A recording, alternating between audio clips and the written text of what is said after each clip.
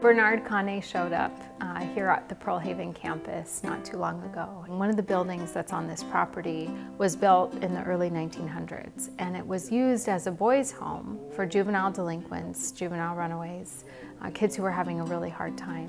When he came on this property, he said, "I was a boy in this boys' home, and this place saved my life when I was 12 years old."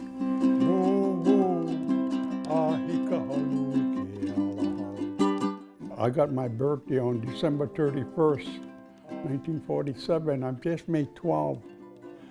And the following week, we have to go face the judge. He put me in YLA school. And so I stayed in YLA school for 8 months. Then I got my parole, to come out.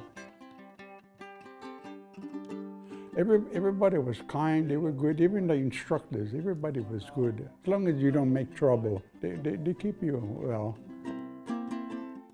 Boys, we had mechanics that fixed cars, like the tailor shop, and we had everything over there. And downstairs, across the street, we had a poi factory, taro patches, and we used to help them plant taro too. And we had tumbling exercises, and we had movies once a week, in the gym. Spent a lot of time at the beach though, and swimming and stuff. And that was a beautiful school. I really enjoyed, staying in YLA.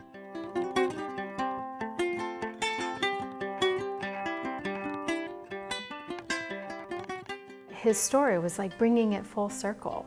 We're talking 60, 70, 80 years ago that this property was used to help kids who are struggling.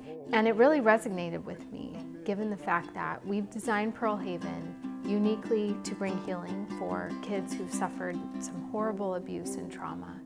And now we're bringing it back to its intended use, which is for this population of children to help them walk that road to healing.